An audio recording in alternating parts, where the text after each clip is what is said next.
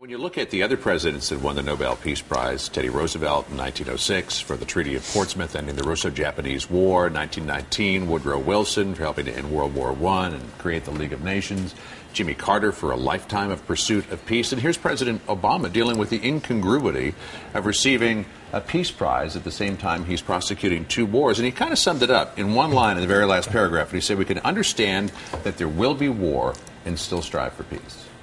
Yeah, he walked that line. I mean, more than half this speech was about just war, about on humanitarian basis and on the basis of the need for peace in the future, that sometimes you have war to make peace. And, he did what a lot of Republicans really wanted him to do in a paragraph talking about, hey, we've been there over, we've promoted a lot of peace. Our blood and treasure has been spent. We've been the superpower that has come to help other nations. That certainly will play well. I think the whole idea of a just war is something that he really needed to do, and something that he spent obviously he felt he needed to do because he spent a good deal of time on it. And David, one of the other things, and you had talked about this earlier, though, is what is he going to focus on and where is he going to come down in this speech? And one of the things he said was the use of force is not only necessary but morally justified at times. Then he brought in Martin Luther King, and he said that, as Martin Luther King said when he received this prize, violence never brings permanent peace. And so he is acknowledging one at the same time acknowledging another, the struggle between war and peace. Very much so. And this address was, I think, the personal testament of Barack Obama about this is what I believe.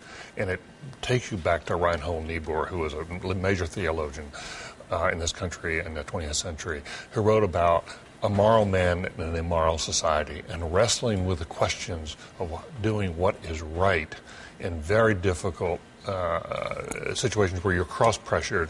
And so he spoke as the heir of Martin Luther King, but he's also sitting in the chair of Franklin Roosevelt and other American presidents who've taken us to war. And he's trying to reconcile those two traditions, idealism and realism, nonviolence and violence. And I thought it was a very thoughtful, philosophical speech, and it will stand the test of time as his statement about who he is, what his belief system is, and then how these other things then fit within that belief system. And for that purpose, it was, to me, one of the most interesting speeches he's given. I don't think it was quite Philadelphia when he gave the racial speech, but it had many of the same qualities as a person who is wrestling with large questions, and you can almost feel the loneliness of the presidency. Someone who's sitting there alone at night thinking about what his role in history is, what he should do. Doesn't want to, and I think Suzanne Malveaux is right, he is a reluctant warrior. But it's welcome that a president is trying to think about what is a just war, what is a just peace.